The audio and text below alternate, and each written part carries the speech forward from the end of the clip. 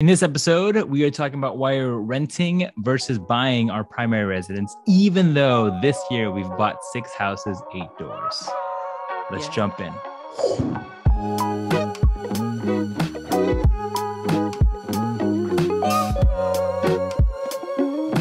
Okay. Hey, welcome to Investing with the Baldwinos. I'm Josh. I'm Hannah. And this is our story in real estate investing. If you're new to this channel, this is us documenting our journey building wealth through real estate investing. And in this episode, we are talking about why we are moving. Yay! Those who don't know, we currently have 6 rental properties, 8 doors, one that's going to be a short-term rental, but we are still not going to buy our primary residence. Mm-hmm. Dun, dun, dun. Why not? Babe, why? Do you know why? Because we can't afford it. Wait, hold on. You just sprung this on me. I thought follow the script. No, this is the more fun part. So why? Because if we bought a property right now in the Bay Area, then all of our money funds that we would have would just go directly into just trying to survive. And we're not just trying to survive. We're trying to excel. Thrive. Man, there was an opportunity there. Opportunity for what? You said, we're not trying to survive, we're trying to thrive. Like, no. Okay. Let's try it. No, too late. It's done. You missed it. I'm sorry. No, you could edit. For those who are watching at home, she missed it. Let me know in the comments below that she missed it. You could edit it. I could edit it, but should we? Okay. Yes, she's exactly right. Right. We could buy a house here in the Bay Area, potentially. But we're not, just because it would siphon all of our cash. It would siphon all of our free flowing, siphon all of our income. Mm-hmm. And then we would be house poor. Very different buying a house here than in some other areas. I know this is not popular opinion. And we're going to talk about why we're choosing to rent an apartment. Okay. So for those who don't know, we live with my parents' house. Thank you, mom and dad. I never call them mom and dad though. Thank you to them for letting us live here and allowing us to save so much money, buy rental properties. That's really going to help subsidize our mortgage payment here in the Bay Area. We don't want to leave San Jose. Yes, because both sides of our family are here in the Bay Area, and we have 2 crazy children. So we need the help. Yes. So we moved back from Honolulu to San Jose when Ezra was born. And so now with them being here, that's a non-negotiable for us, especially with the newborn and the toddler. And both of our jobs are in San Jose. She got a new job. More on that later. So yes, non-negotiable for us. So how can we afford to live in the Bay Area in San Jose, not on crazy tech Google salaries that you see on TikTok? Have you seen the videos? The videos are so good. What? Like, oh, here's how much I make as a Google engineer. Oh yeah, sure. Yeah. We're not on that. We won't ever get there. So, so we're going to get geeky. I'm going to tell you why numerically I feel more comfortable renting than buying a house. Mm-hmm. Let's jump into the screen share real fast. And first off, the median home price right now of San Jose is $1.25 million. That's crazy. You didn't realize that, huh? No. So it's like, one, how can we afford a $1.2 million house? That is nuts. And this is for your average run of the mill, 3-bedroom, 2-bath house, nothing crazy, built in 1980. This is not a new build. If you're looking at a new build, you're probably looking at 1.7, 1.8, which, God, that is a big monthly payment. So one, that's crazy. What the mortgage payment on that would be just ridiculous. Some other people are saying, hey, I'm looking for a house hack in the Bay Area. For those who don't know what house hacking is, babe, do you know what house hacking is? Yes, it's when you buy a multifamily unit and you live in one of the units and then you rent out the other units. Does it have to be a duplex, or can it be a 4-unit or a 5-unit or 6-unit? Yeah, it could be as many units as you want, or it could even be a one house we rent out by the room. I think with 2 small kids, we are not doing by the room. We don't want roommates anymore, which is why we're moving out. And to look at a duplex, and I've thought about this, and so I'm breaking down the numbers for you guys in San Jose, in the Bay Area, who are saying, hey, I want a house hack to subsidize my rental income. I will just say good luck. I think there is a possibility if you do short-term rentals or you do travel nurses, you can't do short-term rentals in San Jose either. So it has to be basically a travel nurse. But here, so if you're saying, let's go ahead and let's look at, find my screens here. Let's look at multifamily. We'll record here. Let's look at multifamily homes in San Jose, right? You're looking at anywhere between 2 million, 1.3, 1.6. This is obviously, these are bigger complexes, but in general, they're at least above 1.1, right? So for people that don't really know the area that well, point out like a kind of not so nice area, like a C or D neighborhood, and how much is that area? Yeah, I mean, where the multifamilies are, that's downtown San Jose. I'd say that's a C area. There's east side here where and again, San Jose was built with not a lot of multifamilies in mind. Now, again, California is changing the zoning laws if they want to do new builds, yada, yada, yada. But I'm just saying right now for our family, if we want to get into a house, somewhere else to live, in the next month, this is not an option. So let's just say, for example, hey, Josh, let's house hack 3.5% down into a duplex. If you've looked into it, there are, for the FHA loan, which is your 3.5% down, where you still get PMI for your mortgage, right? For a duplex, the max you can get is $1,053,000 as a loan amount, which means if I'm buying a duplex here, right? That 1.3, I still have to bring $200,000 to the closing table to close on that duplex. Do you know how many houses I could buy as rental properties or short-term rentals with $200,000? Like, that's crazy. And that's like, this 1.3 looks like the middle. What? You just got so passionate about that. Because it's just nuts. It's like, okay, okay. So let's say, hey, 1.5. This area here is an okay area. I would say it's like a C+ area, not the best area in the world, really close to the freeways. And I looked at it already, right? This is for those who don't see here, it's a 4-bedroom, 2-bath, 1,200 square feet. That means you're living at 600 square feet per side, super small. But a very nicely well-maintained duplex.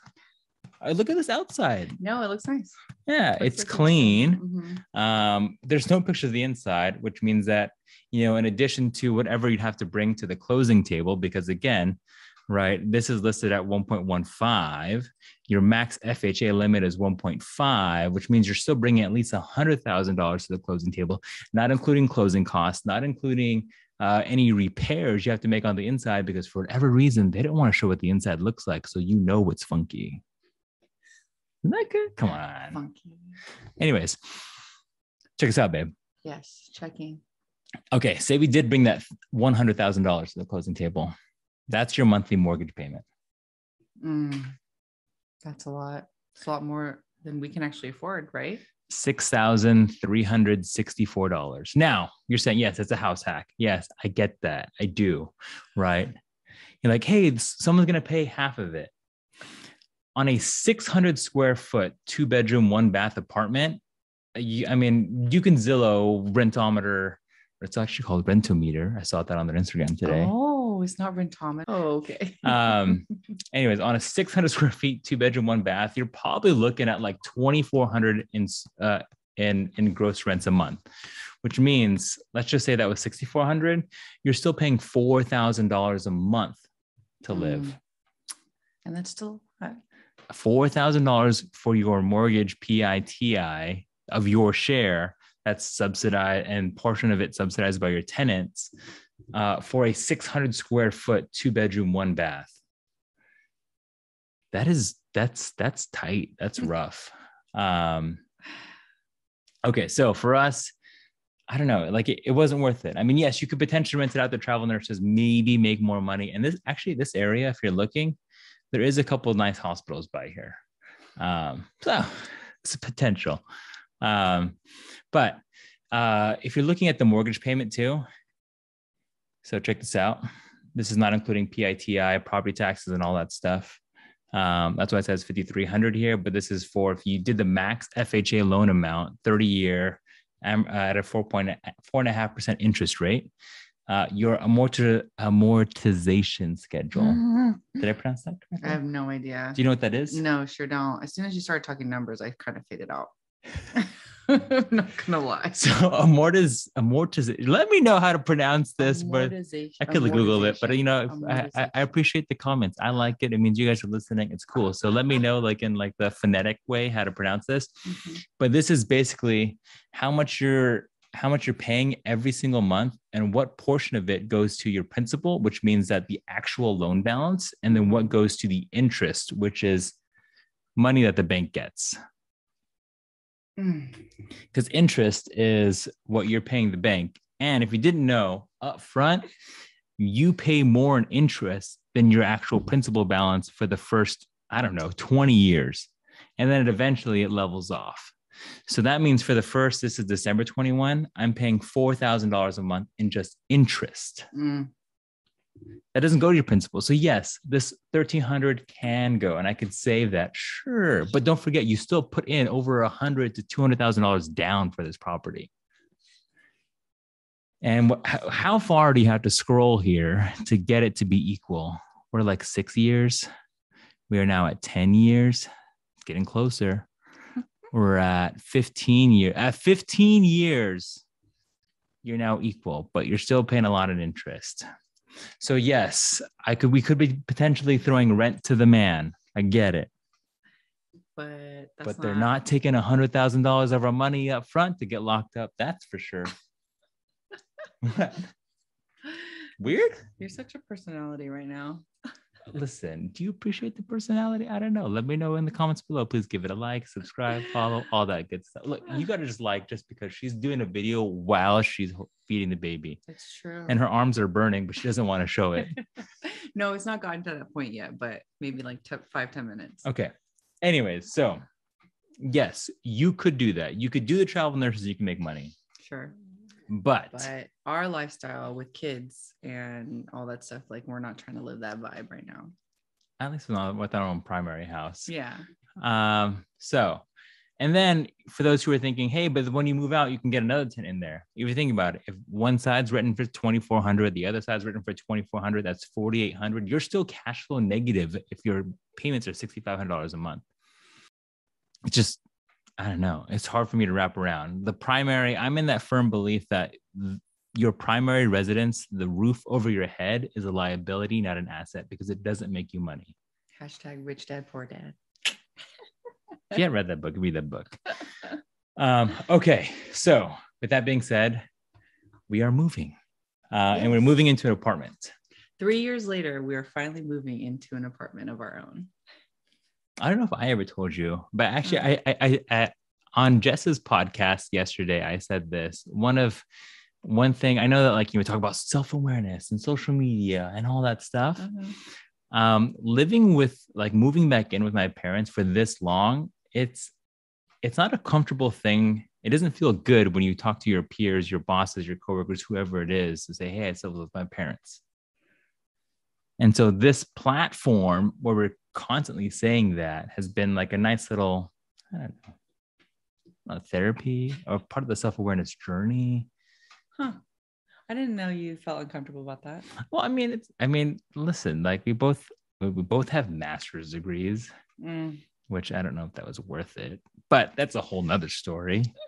I don't know. I feel like everyone's reaction when I tell them is like, yeah, that makes sense. Save money while you can. And like we're Asian. A lot of Asian cultures are very like, live with your parents kind of thing. So that is true. And I will say, as long as the excess, we obviously, we've bought a few properties with the money that we've saved. Mm-hmm. If you're putting the money to work instead of just blowing it on stupid stuff, then it makes sense, right? Make the money work for you. You don't work for the money. She wants her own Instagram clip, guys. That's really what it is. I think the last argument will say like, oh, what about the appreciation? You have a rebuttal for that? What is appreciation? I like know what that means, but when things like get bigger Right? Oh, no. Pause. Wait, hold on. Bigger. Stop. That can Family be so show. many things. This is Wait, a family show. When things become worth more over time, right? Oh, Yeah. okay. Yeah. So I mean, obviously, everyone talked about, oh, what about Bay Area appreciation? And yes, we will probably miss out on some Bay Area appreciation. Mm-hmm. But for that reason, we're also dumping our money. We're dumping every excess amount of cash flow into another market, right? Whether it be a vacation rental market, whether it be Columbus, whether it be wherever it is, like we're trying to capture that appreciation somewhere else. Mm-hmm. And so, yes, instead of paying the interest to the bank, we're just giving it to some rental property for now. That'll give us more space. And just, I mean, it's nicer than a 600 square foot 2-bedroom apartment. That's for sure. Mm-hmm. It's a class A- property. It's not the nicest one. Yeah. But that's like another $4,000 a month. And that extra $1,000 a month is some chalk up. Just a non-numerical reason is that for family purposes. Ooh, see that? Did you hear that? I'm making one of the bedrooms a studio. But, I wonder if that caught it. But maybe. Another non-numerical reason is related to family is because eventually our kids are going to be going to school somewhere around here. So I just feel like it doesn't make sense to like make roots in a certain neighborhood if we don't know exactly where they're going to be schooling.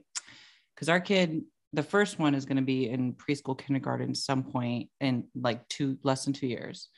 And then this one will eventually get there. And so why should we get like a home when we don't know where we're going to end up, what neighborhood we're going to end up for school? Yes. And the neighborhoods with the good school districts, like that duplex I showed you, not a great school district. And that's things that we have to think about now that I've never really thought about, especially now as you're thinking about, buying properties for yourself. Yeah. So yeah, we'll see where we end up buying, when we end up buying, hopefully, we get to a point where the cash flow, for me, ideally is if we have $20,000 a month in positive cash flow, that allows us to quit our jobs, that gives us that comfortable 1/3 amount of your income that helps subsidize for a $6,000 mortgage without being, so cash strapped. And that's why our immediate goal is to get more short-term rentals, right? Instead of spending $100,000, $120,000, as you saw through, the share screen of buying a primary house, we could buy 2 short-term rentals. And those 2 short-term rentals, depending on the market, could net, that's after all expenses, could net between $8,000 and $12,000 a month. And that, combine that with the other one that we have, now puts us like one more away from making $20,000 a month. So that's why we're super gung-ho. Like she's like, oh, I just want to get to a point where our rent is taken care of through our positive cash flow and not necessarily our W-2s. Yes.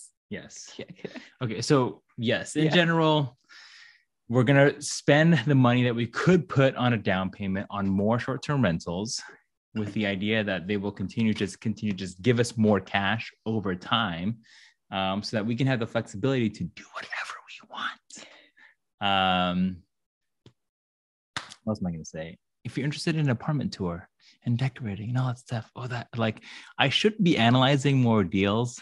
And I'm sorry for all the partners that we have around. I haven't analyzed as much because, man, I'm having really fun furniture shopping. I'm having really fun. Anyways, we will show you all that. We're also going to break down how we're subsidizing a portion of the rent because I'm dedicating one of them to our real estate office and YouTube office. That now becomes a business expense. Ooh, that should be a good episode. I know. Tax savings. Oh my goodness. I'm doing a tax saving episode on Monday though in Joshua Tree. Root for her, pray for her. She'll be by herself as I'm in Joshua Tree with the 2.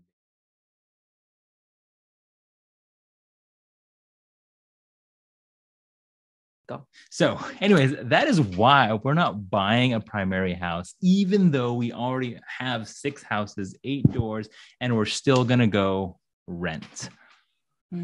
Word. It's your favorite. reaction. Anyways, guys, thank you so much for tuning in. Again, I'm Josh. You can find me on Instagram, on TikTok at Josh Uwa. It's fun. Underscore Baldovino. She likes to be hidden. You'll randomly see pieces of it on my Instagram. Let me know if you have any comments down below. If you agree or disagree on our rationale, let me know. I mean, I think it's just fun, right? Like there's no wrong answer, but that's our right answer. Oh, yeah, it's true. Anyway, guys, we'll definitely do some kind of like apartment before and after, you know, like the little grave thing with the TikTok that everyone does. Sure. Okay, we'll catch you guys on the next one. Cheers. Ooh, oh, I'm empty. Oh, wow. You drink it way too fast. I'll do it. Cheers. Mine.